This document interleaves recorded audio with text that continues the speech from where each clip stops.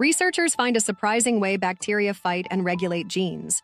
Scientists have made a major step in understanding how CRISPR systems work, particularly those known as Type 4A systems, which act differently from most others. These systems use unique ways to manage genetic material without cutting it. A team of researchers led by various professors used advanced imaging methods to reveal new details about these systems. Their findings were published in the journal Nature Communications. Like other CRISPR systems that cut DNA, Type 4A systems block the conversion of genetic material into RNA, halting protein creation. This interference aids in controlling genetic competition and regulating genes.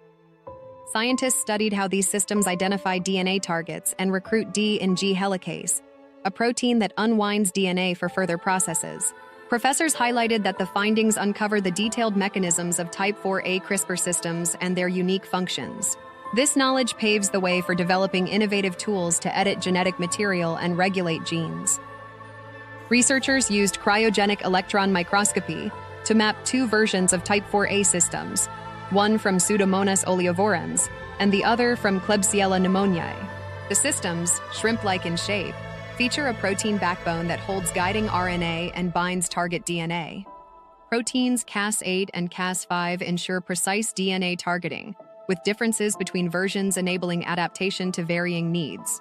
Another key finding was how the systems recruit D in G helicase, a protein aiding genetic interference.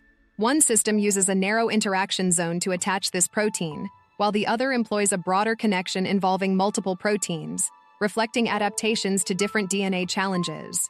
Researchers highlighted both similarities and differences between these systems and others that combine RNA and DNA. While some processes are familiar, the use of D in G helicase distinguishes them, showcasing the flexibility and adaptability of CRISPR systems over time.